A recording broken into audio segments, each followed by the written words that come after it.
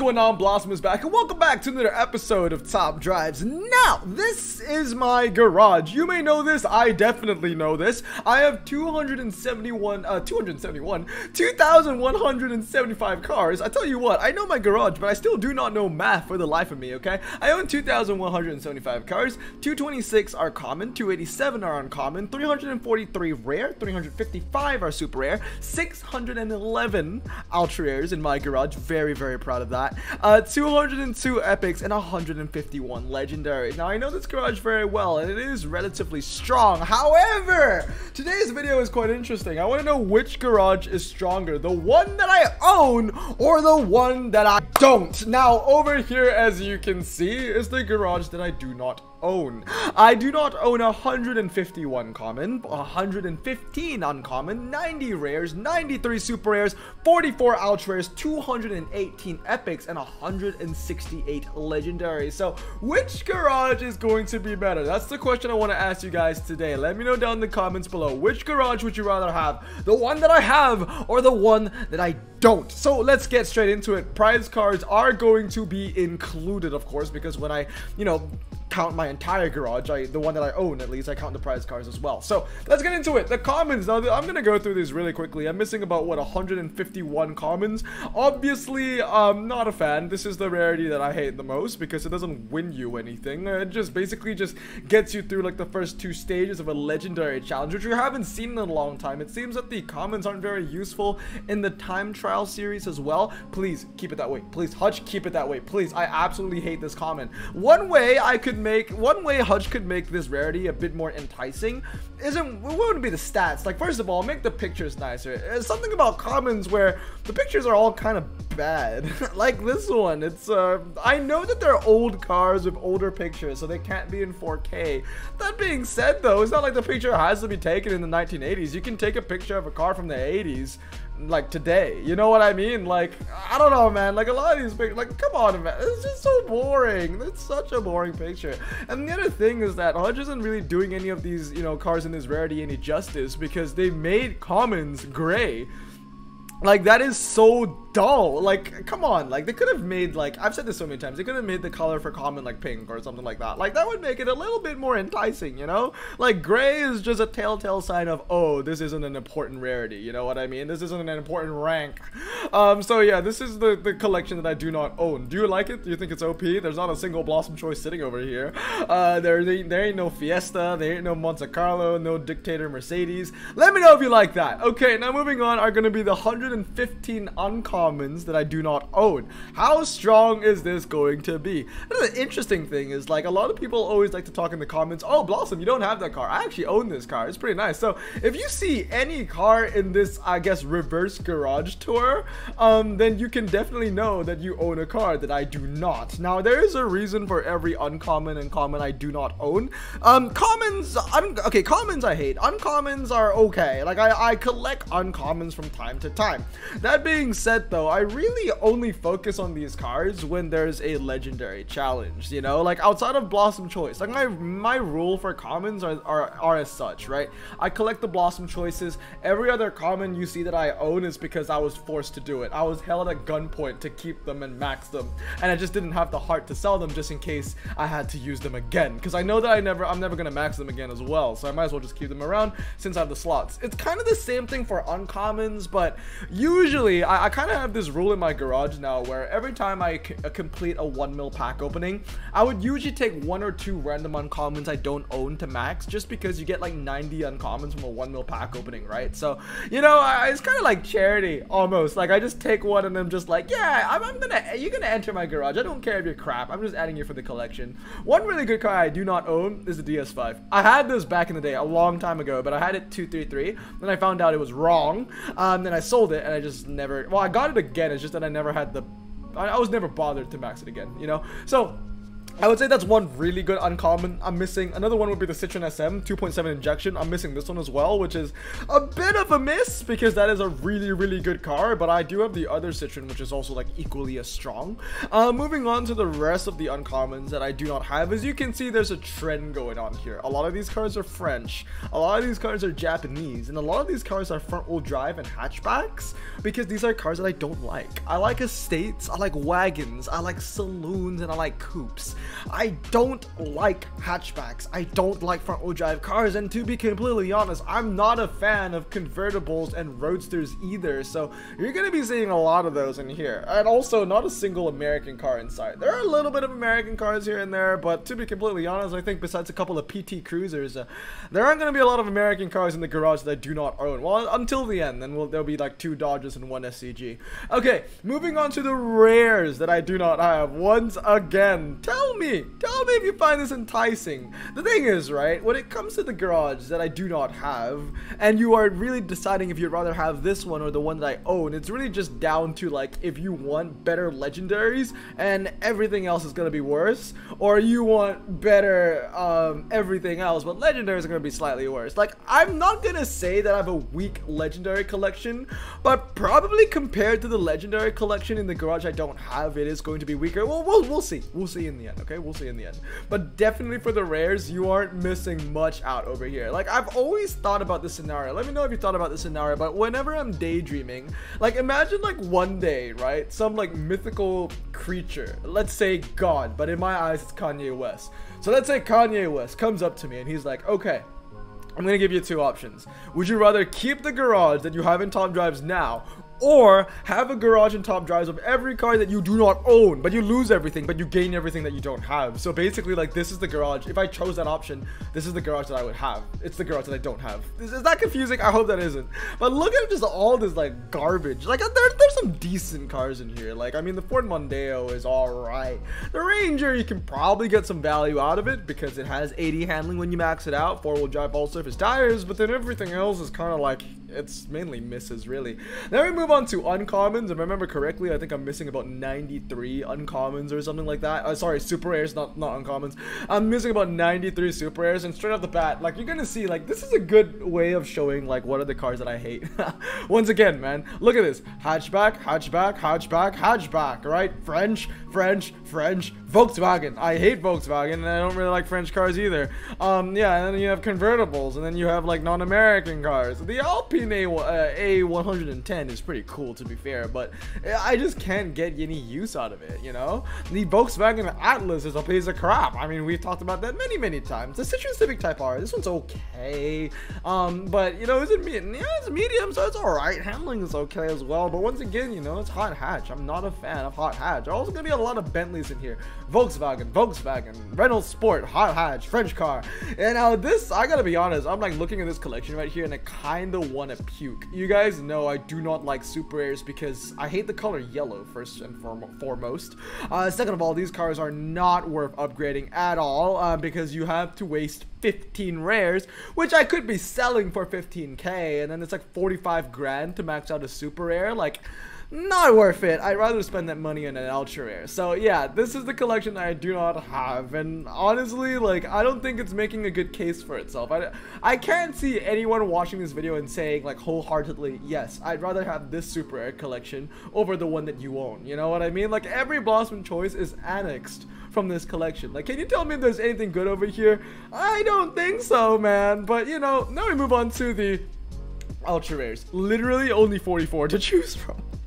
Literally only 44 ultras to choose from. You're greeted with a bunch of RQ50s. You got 4 of them, and then you have a bunch of RQ51s. You got 4 of them as well. I would say that the RX-7 Spirit R is like okay, but like compared to the other RX-7s, it is not okay.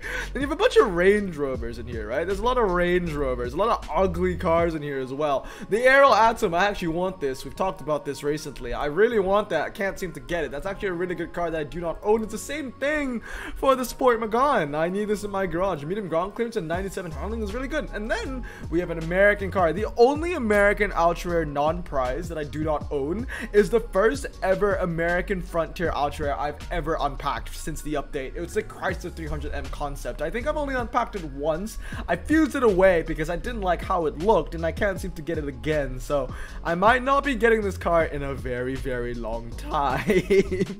A lot of BMWs, some Volkswagens as well. The Roof R56. You guys absolutely know I hate this car. I think it's useless.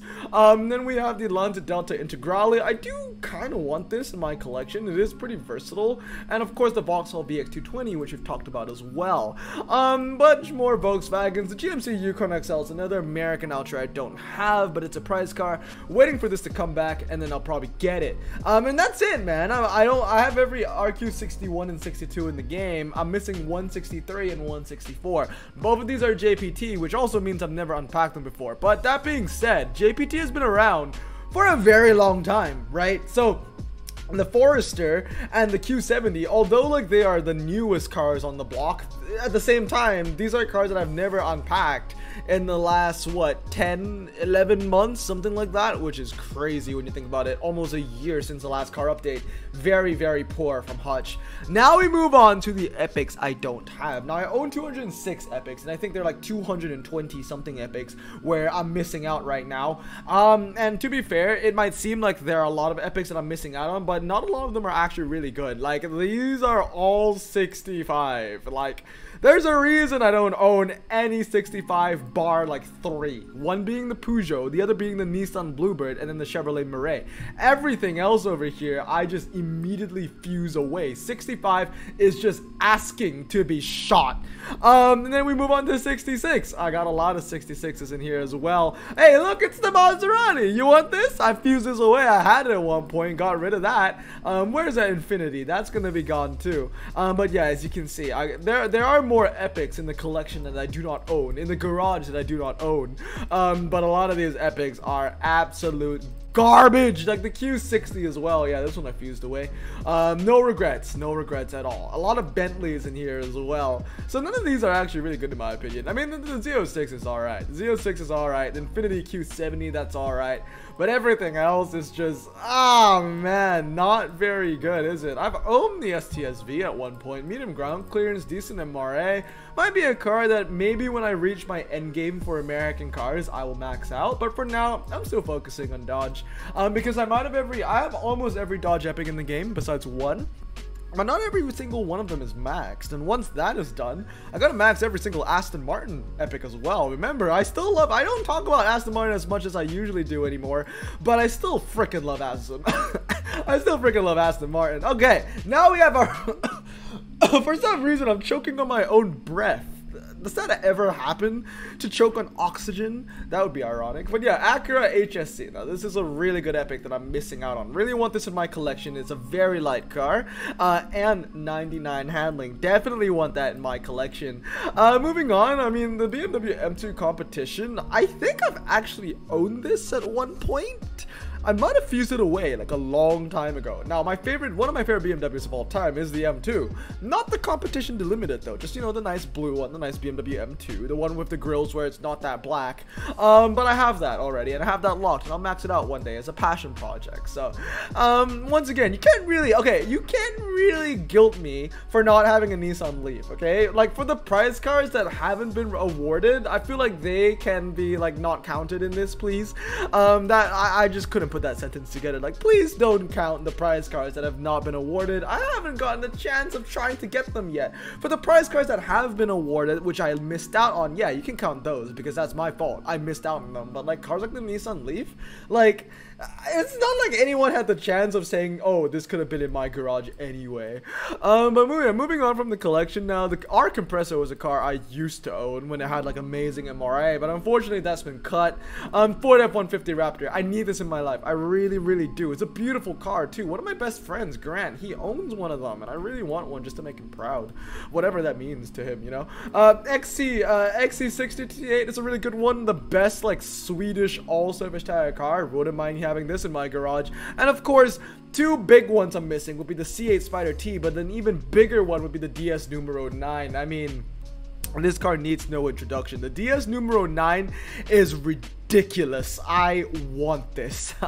I really want this. I want this more than probably some American cars I do not own. Well, actually, no. Thinking about American cars I don't own. I mean, I want this more than a lot of American epics I don't own, but not more than any Dodge that I don't have. Moving on from the collection. I mean, once again, like, you're missing, like, I know there are more epics in the garage that I do not own, but you're missing a lot of good cars here. No Jaguar I-Pace. No Evo 9. No Evo 8 prize car, no Cadillac CT6, not a single Hellcat, because I have every single one of those, no Durango, no donk, like no good donk, right? There are still some pretty bad donks you can get, but no good donk, no Lotus 211, you know, there are some really good epics that I do own, which I'm very happy about.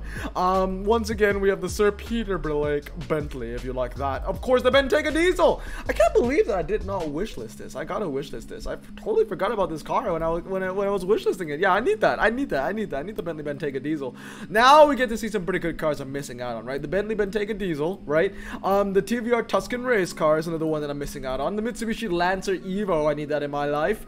And of course the Dodge Viper SRT10. I also really want the Bentley Flying Spur, as long as it stays saloon, 4-wheel drive, medium, and capable of hitting 90 handling, which means that if this car ever gets a nerf, especially if it goes low ground clearance,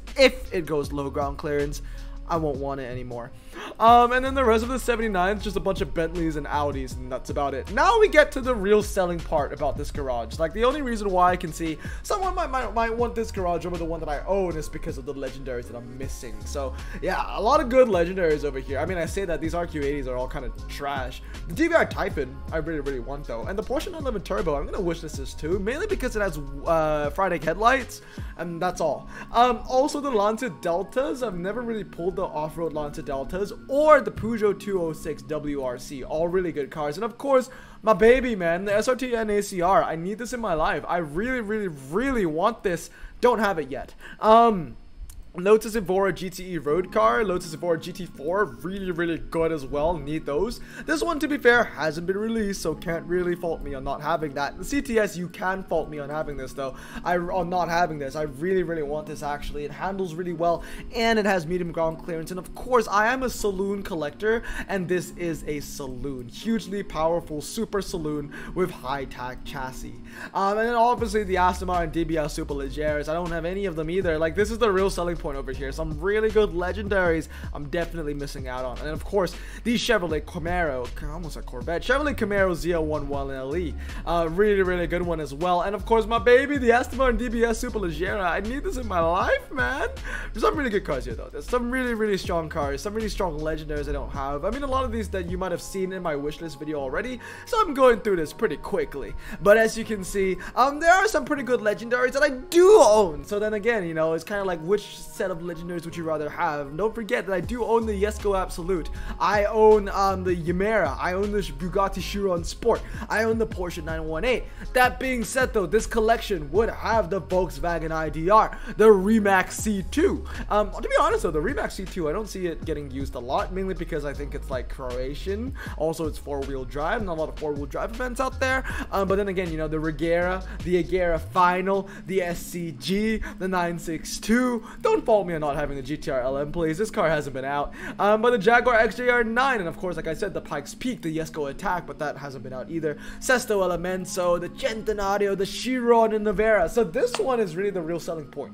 Would you rather have these 8 cars that you see over here, right? The Jesko Attack, the Sesto, the RTR, the Centenario. I mean, Pikes Peak, like, can we really count that? That hasn't been out. The Jesko Attack hasn't been out. And then we go into my cars, right? Now let's look at my collection, okay? So let's get rid of my not own my cars. Look at this one, you know? In my collection, you're gonna get the Zonda Revolution. You're gonna get the Peugeot 905B. You're gonna get the Pikes Peak XL7, the Koenigsegg Yamera, the 918, the Bugatti Chiron, the HDI, the Intenza Emozioni, the Koenigsegg 11, the Senna, the Jesko Absolute. So pick, you know, we say pick your poison. Both of these options are really good, but at the end of the day, let me know down in the comments below, which one would you rather have? The garage that I own or the garage that I do not own? Like I said, I think that to most people, I think that the legendaries that I'm missing are still better than the legendaries that I own. But for everything else, come on, like, my garage is better, okay? Like, this basically just means that my garage is past 50%, because now I'd rather have my own garage than the one that I don't have.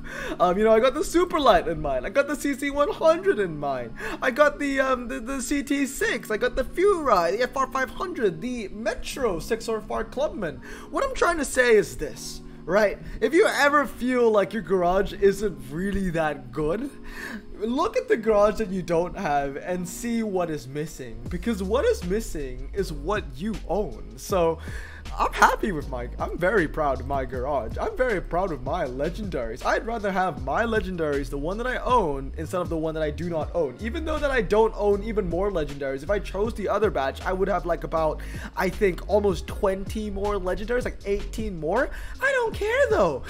Look, the thing is, right, the legendaries I have in here, especially the prize cards, the reason I have them was because I wanted them. So the ones that I don't have is mainly because I didn't really want them as much. So anyway, that's gonna be it for today. Let me know down in the comments below which one you would rather prefer, but that's gonna be it. Hope you guys have a great day. I'm gonna stay safe, wash your hands, and blossom out. Peace.